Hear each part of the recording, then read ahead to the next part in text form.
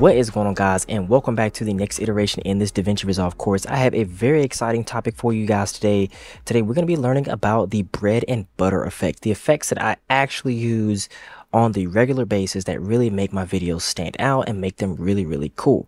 Okay, so without further ado, let's go ahead and jump right into the software and let's get into some of these effects. One of the major effects that I want to talk to you guys about, and it's probably one of the most important ones, is actually something called noise reduction. Noise reduction basically takes very noisy, grainy footage and makes it really smooth, if you're wondering what that is. Okay, noise reduction is actually really nice, and I wish that I had a very noisy image to show you guys. Maybe I do. Let's actually go to one of these darker shots. Yeah, none of these are probably gonna be too noisy. Maybe this one, but I think the screen is going to probably be too small for us to actually see the noise because the FX3 shoots really well in low light, so I actually don't have a good camera example to show you guys. I'll go ahead and just at least explain what the noise reduction does and kind of show you. So let's go ahead and select it and drag it and drop it onto our clip. Now if you click on your clip and go over here to the inspector side, you'll see now it says Open FX portion of the clip, and then basically you have this luma and chroma threshold that you can use to soften and sharpen, or soften and remove noise accordingly. Okay, just keep in mind that the more you do this, the more taxing on your computer it will become, so be very careful about noise reduction. In fact, I wouldn't turn on until the very last minute or at the end. Maybe use an adjustment clip to put it on the top of everything at the very last second. Okay, and DeFlicker is going to actually try to remove any of the flickering elements in your video. This is actually not a good example. Probably my wheel one was actually really good when my light on my one wheel was flickering. Yeah, so this might actually be a really good example where you can see flickering right here. Let's actually take everything off the timeline and let's go ahead and bring that back. And let's put this on loop mode so we can play in a loop. So if I hit play, right, that is pretty smooth, as you guys can see. But if I go up here to the effects section and click on flicker off, now you can see that it's flickering a lot more, and then back on. Yeah, just a little bit better. And obviously you can go ahead and expand this out and make these a lot better, and you can even tell like how much and the type that you want. Okay, so but you guys get the idea. It removes flickering in lights. Okay, DeBanding is another one, and DeBanding is a really good one because DeBanding actually allows you to shoot your video at any shutter speed. So it's kind of overpowered what that one can kind of do, but either way, let's go ahead and drag me with the ceiling fan again here. Let's go ahead and take me here, and let's go ahead and click and see there's no banding here, but let's go ahead and add debanding. And what that would basically do is remove, obviously it just made me into a watercolor painting, mainly because if you go over here to the right hand side, you guys can see that banding is looking for banding, so there is none in this clip. So like I said, I wish I had example clips where I could show you guys some of this stuff, but just trust me, when these things are happening in a clip and you put these effects on there, it can help it significantly. Okay, and of course I just wanted to show you guys, I didn't want to actually give you use cases, but I wanted to just show you and introduce you to all the bread and butter effects in this video. Alright, so let's go ahead and remove that one. Another one that's a really good one is on my list, actually. I believe it's Glow. Yeah, Glow and ReLight. So let's get into Glow real quick, and then I'll show you guys ReLight. So Glow is really cool. Glow is a really cool effect, as you can make things look really cool. So in fact, let's go and get a nighttime shot, and let's go ahead and add Glow onto me here. And as you can see, it made the lights even more brighter than they are. But if you take your spread on your Glow here and crank that up some, and you can turn your your gamma a certain way, and then so as you can see, it really made the lights more glowy and like foggy. It just added a mood. So before, after. Okay, so Glow is a really cool effect, and it can really make for some really moody scenes. On to the next one. What else we got on the list here?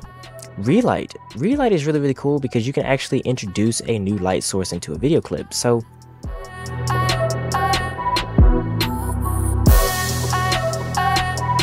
you could actually create a blue light effect right onto me, and as you can see, it is adding a blue light onto my face now. So this is ReLight, where it's creating a light source, a new light source in the video. So if I turn this off, you can see before, now you can see after. What else is on the list here? motion blur. Motion blur is actually really, really cool. So let's get into something where there is actually motion. All right, so motion blur will add a lot more blur as things move. And so let's see if we can actually do that. So let's go ahead and go back to here and let's type in motion blur and throw it into here. And as you can see, it already made everything a lot blurrier. And this is really, really cool. If you do like this, pair this with a speed ramp, you can make this be really, really, really intense. And they do this a lot in movies when they do like super slow-mo or speed ramps, when something goes from really slow or really, really fast to like slow, and then they'll make it like be a motion blur. Okay, so that's a really cool use, but I figured that was a really good example where there's a lot of motion. You're able to see the actual difference. Okay, so we can turn it off, and now you can see how much clearer it became. But now there is no motion blur. Okay, but there is some natural motion blur due to the frame rate and things, but you can enhance that. Okay, in case you didn't shoot at the right frame rate and things like that, and shutter speed. Okay, depth map. Let's go ahead and get into the depth map. So here's my friend here. We're gonna actually apply the depth map. So the depth map is really, really cool because the depth map allows you to isolate a subject based on the depth or how close it is to the camera lens. So let's go ahead and see an application of that. So here we are. So now you can see the depth map actually did something. Let's move this to faster here. And we're gonna say, yeah, sure, depth map preview. So as you can see, it is isolating him right now from the background, and we can adjust like how far and how, you know, close things are, you know, so on and so forth. And as you can see, he is pretty isolated. So if we turn this off now, you can see that he has been isolated from the background. And this is really, really cool in case you wanted to, you know, maybe let's say, for example, you wanted your background to be like blurrier, right, so to speak. So now you can make a copy of the clip like I just did by dragging and dropping that up top.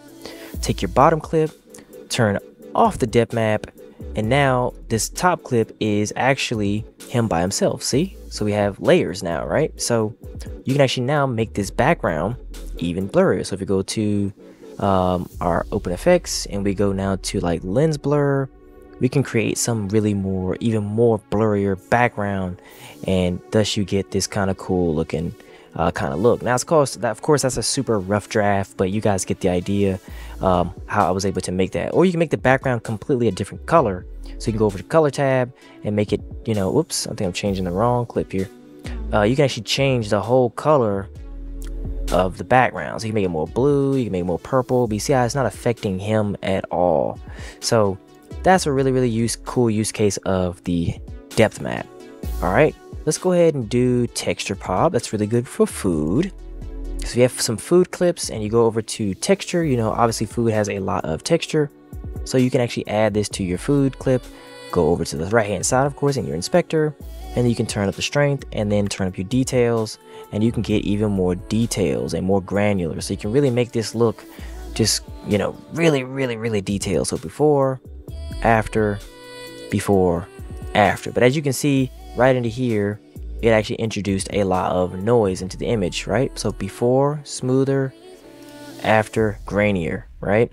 So you can then compare that with a noise reduction, throw that on the top, and now you have noise reduction on top of here. Here you have it. So you have your texture pop here on top, and then you can stack them with noise reduction and kind of clean up some of that noise back there. Let's say you don't want the noise in the background. You can remove the noise in the background by using the depth map with the texture pop and use noise reduction on just the background. So I was going to say, you can start combining these effects, and as you can start to see now how these all come together to really make for some really, really cool different looks and vibes. All right, now let's say we want to add some lens flares and lens reflections. So go to lens on the left hand side here. Let's search in our open effects again. Let's go to lens flare first. This is actually how you can create these kind of flare effects that you may have seen in videos before. Personally, I like the I think it's the MIR. Yeah, this is the one that I usually like, and I feel like this one is like the most normal of all the different flares. Okay, now you need to be able to move that flare, and so the way you can kind of move that flare around is actually if you go here to your different modes.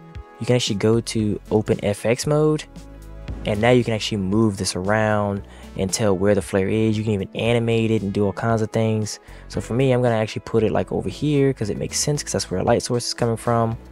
And now you see we have a lens flare. And what's next? Lens reflections. Lens reflections is really cool. Here we have my friend here eating, and as there are already lens reflections in real life as I'm shooting through a window. But if you go to the effects side and go to lens reflections, which is right underneath it, you can now start to see what it will do to the image. And boy, it added a lot more lens reflections. As you can see, scattered purple all over the place. And of course, you can go over here and kind of play with this and kind of calm it down a little bit. But the cool thing about lens reflections is as your camera and things moves, it also moves too. So it really kind of adds this emotional vibe to your footage. So let's kind of do this, and you can kind of get into the different colors. You can colorize it however you want. You can talk about the different reflection types. As you can see, the color right now is purple. You could make this very yellow, and now it became yellow. Or you can make it white, and now it became white. Okay, so a lot of different things. I knew I just dumped a ton of things at you guys, a ton of different things. But that is pretty much the bread and butter, you know, effects. Those are the ones that I really use a lot. There are a lot more, but I just want to at least introduce you to them. I didn't want to get into like use cases and things too much. I just wanted to just show you them and you start playing with them and know that they are ones that you're going to use on a regular basis. So either way, guys, I hope that that was very interesting and very cool and fun things that you can do to your footage. Next, we're going to start getting into, I think I'm going to skip this fast editing alternatives and things like that for right now. I think we're going to get straight into like the color tab. I think you guys are getting ready for the color tab. And as you can see, we have some more like courses where I'm going to get into like the depth map by itself. For example, it's its own course. But I just wanted to give you a quick overview and a highlight of all of these today. And then after that, we're going to try to get into a little bit of some Fairlight. And then I'm going to start showing you guys some settings on how to export your videos. And then you guys are pretty much on your way. Like that is the end of this like main beginner course. Okay, so all the beginner stuff with a little bit of some advanced sprinkled in to really make you a really good editor right out the gate. Okay, so either way, guys, I hope you guys are having a great evening, and I will see you guys in the next video. See you guys.